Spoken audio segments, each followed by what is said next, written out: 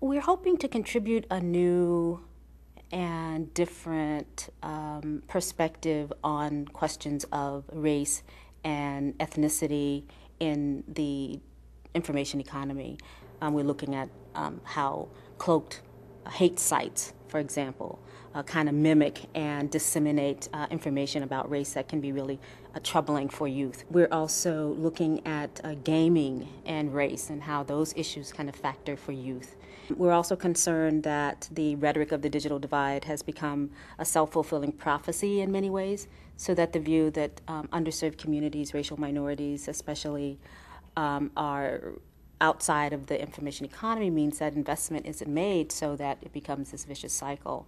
So we're trying to look at the question of the digital divide in a different way. And so on the one hand, there is analysis of the kinds of production that youth are making with digital technologies, but there's also an analysis and a critique of the statistical data that points to who's online, who has access, how that access is being used. I'm hoping to find much more, I think, of a willingness to engage questions of race and ethnicity in online discourse and in digital culture for youth. And I think that with MacArthur taking the lead, I think people will be a little more comfortable in raising the issue and maybe not be in such a state of denial about the post-racist, post-civil rights era.